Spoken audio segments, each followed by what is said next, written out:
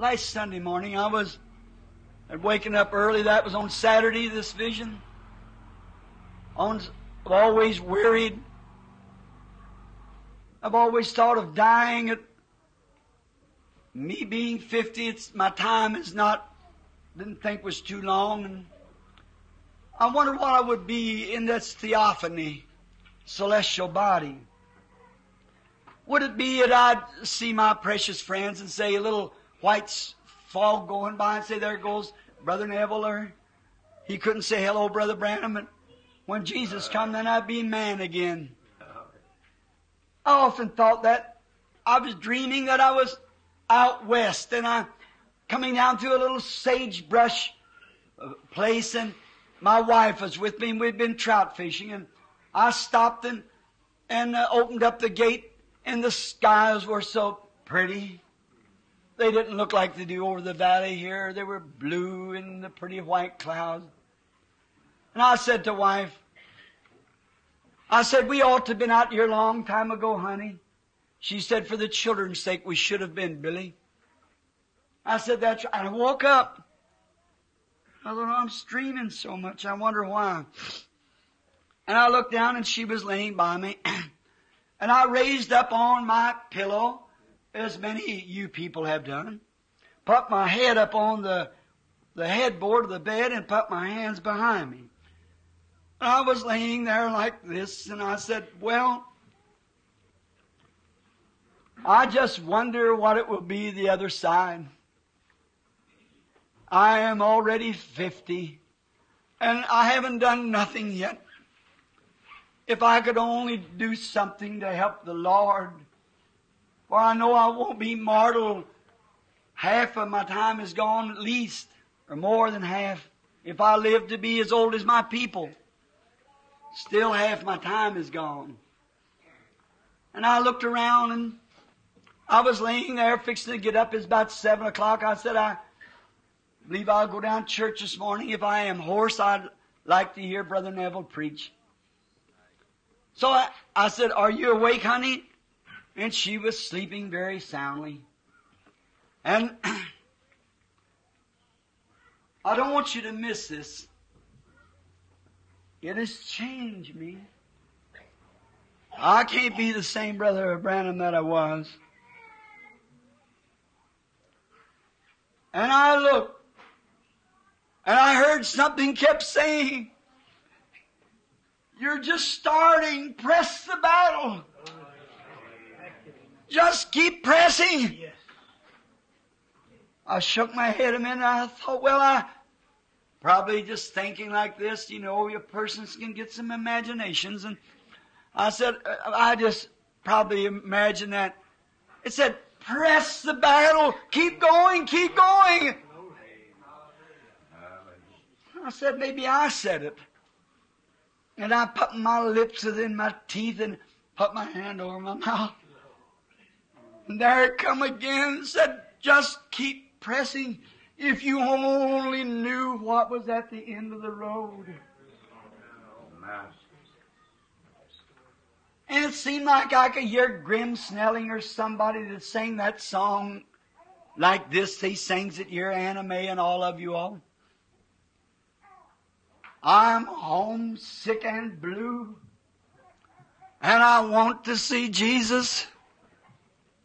I would like to hear those sweet harbor bells chime. It would brighten my path and would vanish all fears. Lord, let me look past the curtain of time. You've heard it sang here at the church. And I heard something say, would you like to see just beyond the curtain? I said, it would have helped me so much. And I looked in just a moment. One breath, I'd come into a little place that slanted. I looked back, and there I was laying on the bed. And I said, this is a strange thing. Now, I would not want you to repeat this. This is before my church or my sheep that I am pastoring. Whether it was I was in this body or out, whether it was a translation, It wasn't like any vision I ever had. I could look there and I could look here. And when I hit that little place, I never seen so many people come running, screaming, "Oh, our precious brother." And I looked at young women, maybe in their early 20s, 18 to 20. They were throwing their arms around me and screaming, "Our precious brother." Here come young men in the brilliance of young manhood, and their eyes glistening and looking like stars on a darkened night. Their teeth as white as pearl. And they were screaming and grabbing me and screaming, "Oh, our precious brother." And I stopped and I looked, and I was young. I looked back at my old body laying there with my hands behind my head. And I said, "I don't understand this." And these young women throwing their arms around me. Now I do realize this is a mixed audience. And I say this with the sweetness and with the mellowness of the Spirit. Man cannot put your arm around women without a human sensation. But it wasn't there. There was no yesterday nor tomorrow. They didn't get tired. I never seen such pretty women in all my life. They had hair way down to their waistline, long skirts to their feet, and they were just hugging me. It wasn't a hug like even my own sister sitting there would have hugged me. They were not kissing me, and I was not kissing them. It was something that I have not got the vocabulary. I haven't got the words to say. Perfection wouldn't touch it. Superb wouldn't even touch it nowhere. It was something that you just have to be there. And I looked this way and that way, and they were coming by the thousands. And I said, I don't understand this. I said, and here come Hope. That was my first wife. She run and never said my husband. She said my precious brother. And when she hugged me, there was another woman standing there that hugged me, and then Hope hugged this woman. And each one, and I thought, oh, this has to be something different. It can't be. There's something. I thought, oh, would I ever want to go back to that old carcass again? I looked around there and I thought, what is this? And I looked real good, and I said, I can't understand this. But Hope seemed to be like a guest of honor. She was no different, but just like a guest of honor. And I heard a voice then that spoke to me that was in the room, said, "This is what you preached was the Holy Ghost. This is perfect love. And nothing can enter here without it.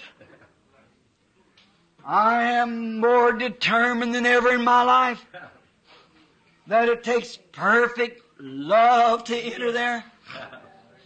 There was no jealousy. There was no tiredness. There was no death. Sickness could never end there. Mortality could never make you old. And they could not cry. It was just one joy, oh my precious brother. And they took me up and set me up on a great big high place. And I thought, I am not dreaming. I'm looking back at my body laying down here on the bed. And they set me up there, and I said, oh, I shouldn't sit up here. And here come women and men from both sides, just in the bloom of youth, screaming. And one woman was standing there, and she screamed, oh, my precious brother. Oh, we are so happy to see you here. I said, I don't understand this. And then that voice that was speaking from above me said, you know, it is written in the Bible that the prophets were gathered with their people. And I said, yes, I remember that in the Scriptures. Said, but this is when you will gather with your people. Amen. I said, then they'll be real. And I can feel them. Oh, yes. Amen. I said, but there's millions. There's not that many Branhams. And that voice said, they're not Branhams. Them's your converts. Amen. That's the ones that you've led to the Lord. And said, some of them women there that you think is so beautiful were better than 90 years old when you led them to the Lord. No wonder they're screaming, our precious brother. And they screamed all at once that if you hadn't have went, we wouldn't be here. I looked around and I thought, well, I don't get it. I said, oh, where is Jesus? I want to see Him so bad. They said, now He's just a little higher, right up that way. Said, someday He will come to you. He said, you were sent for a leader. And God will come, and when He does, He'll judge you according to what you taught them. First, whether they go in or not, we'll go in according to your teaching. I said, oh, I'm so glad. If Paul, does he have to stand like this? Does Peter have to stand like this? Yes. I said, then I preached every word that they preached. I never did it from it one side to the other. Were they baptized in the name of Jesus Christ? I did too. Were they taught the baptism of the Holy Ghost? I did too. Whatever they taught, I did too. And then people screamed and said, we know that, and we know we're going with you someday back to earth. Said, Jesus will come and you'll be judged according to the word that you preached us. And then, if you are accepted at that time, which you will be, and said, then you will present us to Him as your trophies of your ministry. Said, you will guide us to Him, and all together we'll go back to the earth to live forever. I said, do I have to return back now? Yes, but keep pressing on. I looked and I could see the people just as far as I could see, still coming, wanting to hug me, screaming, our precious brother. Just then a voice said, all that you ever loved, and all that ever loved you, God has given you here. And I looked, and here come my old dog come walking up. Here come my horse, and laid his head up over my shoulder, nickered. Said, all that you ever loved, and all that ever loved you, God has given them into your hands. Through your ministry. And I felt myself move from that beautiful place. And I looked around. I said, are you awake, honey? She's still asleep. And I thought, oh, God. Oh, help me, oh, God. Never let me compromise with one word. Let me stay right straight on that word and preach it. I don't care what comes or goes. What anybody does, how many Sauls of sons of Kish rise, how many this, that, or the other. Let me, Lord, press to that place. All fear of death. I say this with my Bible before me this morning. I've got a little boy there, 4 years old, to be raised. I got a 9-year-old girl and a teenager that I'm thankful for, that's turned the way of the Lord. Amen. God, let me live to bring them up in the admonition of God. And above that, the whole world seems to scream to me. 90-year-old women and men and all kinds. If you hadn't have went, we wouldn't have been here. God, let me press the battle. But if it comes to dying, I am no more. It would be a joy. It would be a pleasure. to enter from this corruption and disgrace. If I could make up yonder 100 billion miles high, a square block, and that's perfect love. Each step this way it narrows until we get down to where we are now. It would be just merely a shadow of corruption. That little something that we can sense and feel that there's something somewhere, we don't know what it is. Oh, my precious friend. My beloved, my darlings of the gospel, my begotten children unto God, listen to me, O pastor. Amen. I wish there was some way I could explain it to you. There's no words. I couldn't find it. It's not found anywhere. But just beyond this last breath is the most glorious thing that you ever... There is no way to explain it. There's no way. I just can't do it. But whatever you do, friend, lay aside everything else till you get perfect love. Get to a spot that you can love everybody, every enemy, everything else. That one visit there to me has made me a different man. I can never, never, never be the same Brother Branham that I was. Whether the planes are rocking, whether the lightnings are flashing, whether the spy has a gun on me, whatever it is, it doesn't matter. I'm going to press the battle by the grace of God. Well, I preach the gospel to every creature and every person that I can, persuading them to that beautiful land yonder. It may seem hard. It may take a lot of strength. I don't know how much longer. We don't know. Physically speaking, from my examination of the day, it said, you've got 25 years of hard, good life. You're solid. That helped me. But oh, that wasn't it.